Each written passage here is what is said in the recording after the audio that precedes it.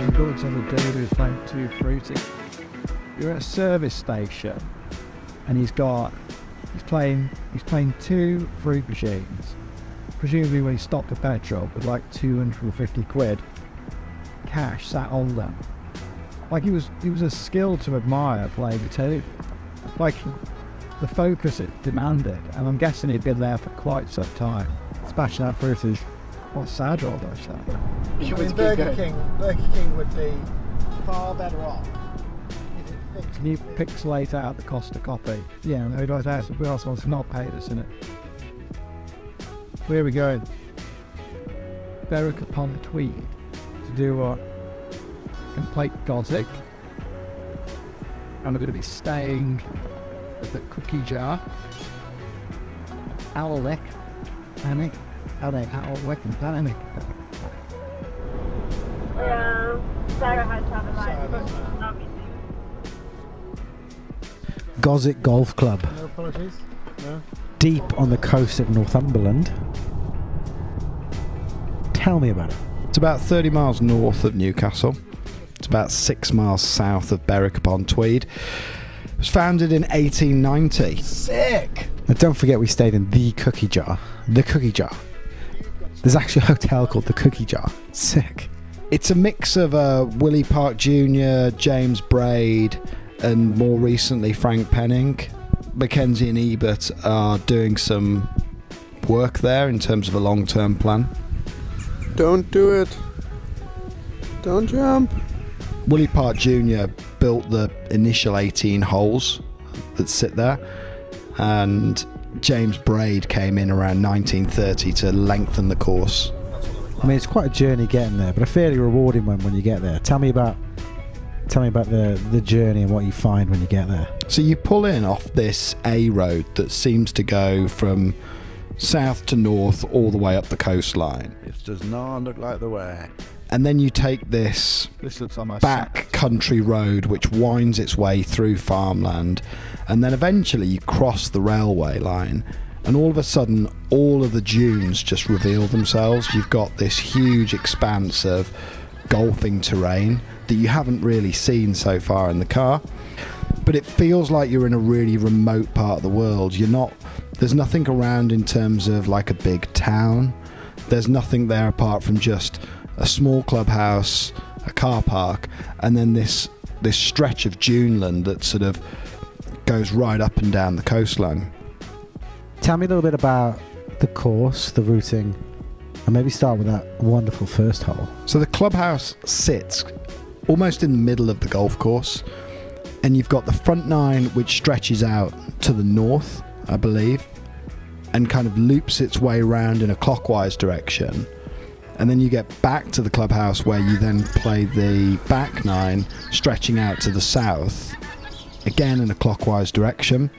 So it's sort of like an out and back links if you put the clubhouse at either end of the land, but because it's situated in the middle, you play these 2 loops of 9 that go off in either way. I'd say the higher profile ground, the more dramatic duneland, sits on the back 9. The sort of more subtle stuff is definitely on the front 9. The front 9 seems to ask, I think, more questions of your golf in terms of shot shaping, dog legs, movement within the holes off the tee, whereas the back 9, it's more a case of trying to straddle the land and kind of play over dunes and some of the more obstacles on the ground. I think it's fair to say there's quite a lot of land there that they can't use that is quite good. I mean, there's just acres, absolutely acres of unbelievable triple SI ground. Like, you cannot put a golf course there, but if you could, there would be room for a dozen golf courses in some of the most unbelievable dune land that you can see. And it takes you out to there on like maybe the second tee, where you look behind and you can see this sort of huge expanse of land that's there. But it's nice because you've got this whole framing of everything around you. You haven't got a town, you haven't got loads of people, there's a beach down there, but it's all quite, it feels like it's nicely removed from anything else that's around you.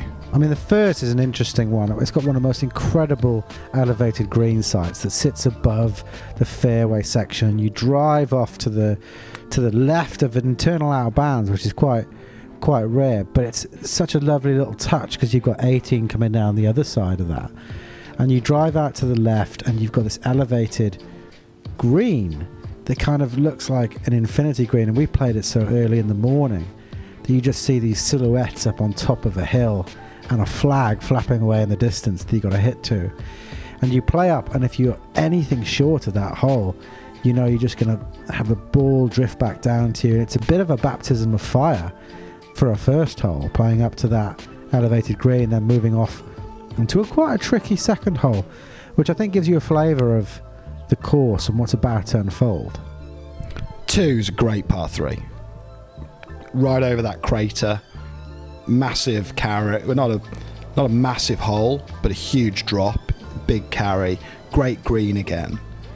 5, brilliant par 4, long dogleg left, really awkward line into the green where you have to play towards that little hut that's out there in the distance, and you almost, really rewards the longer drive there, because otherwise you have to play across the green at sort of an oblique angle almost. And don't forget 7. 7's that great par 4 that's kind of flanked by that dune up on your right, pretty much the whole way down. It's a straight hole, but nonetheless really intimidating to kind of make sure that you want to be coming in from the right, and the dune's up there, and you need to, all the fairway all cambers right to left, and you want to be on the right side of the fairway, and it feels like it's been carved into the duneland, because you've got the bank up to the right and then the drop off to the left, and it's a wonderful green site that you got to make sure that you play well if you're going to score well. What I would say about the course is the real party piece comes in the middle of the back 9. So 12, 13, 14, 15, they're the absolute knockout holes at Goswick. 12. Short par 4. Kind of makes you think it's drivable for the bigger hitter. It's absolutely not the play. But there's this huge dune that sits in front of the green. You have to play sort of across the ditch, which is not really in play, but you're sort of playing an angle up to the fairway. And actually, when you look back from the green, you need to be on the right side. You need to take the aggressive line with an iron towards the centre right of the fairway to open up a view of the green. The sort of really conservative play is to pull it well left, but then you're left with a blind shot into a green. Really cool golf hole, awesome.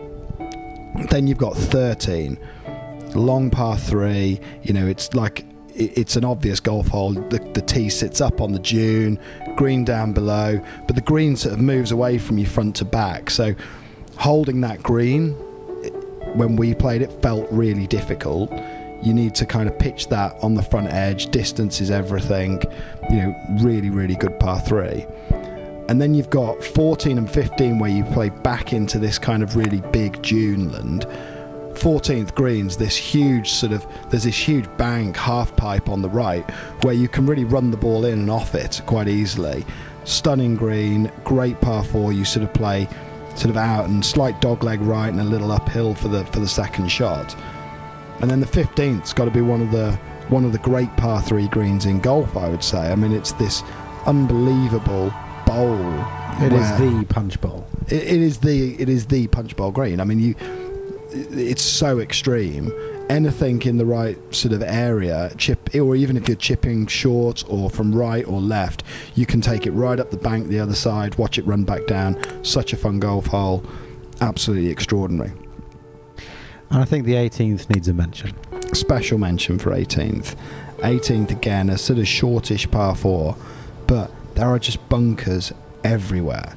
It sort of looks like a great short par 3 that's been on growth hormones. It's like longer, much like it's playing as like a distance hole, but to the eye it looks like almost like you've got this par 3 green that's just really big.